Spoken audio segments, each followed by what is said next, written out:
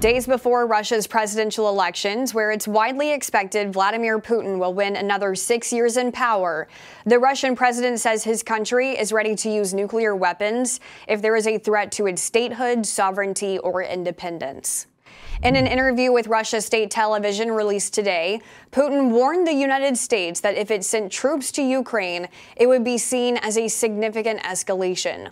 Putin saying Russia will achieve its goals, adding that Moscow is ready for negotiations, though the U.S. says Putin is not ready for serious talks on the matter.